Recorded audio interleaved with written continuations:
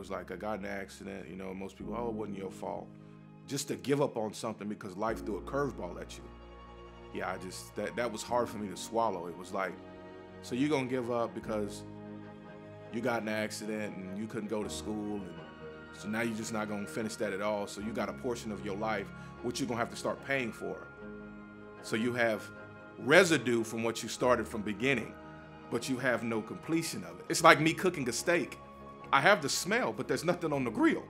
You know what I'm saying? It's like, okay, I smell the steak, but there's nothing there. That was kind of like how not finishing school was. It was like, I could smell it. And it was like, I know it's there, but I don't have anything to show for it.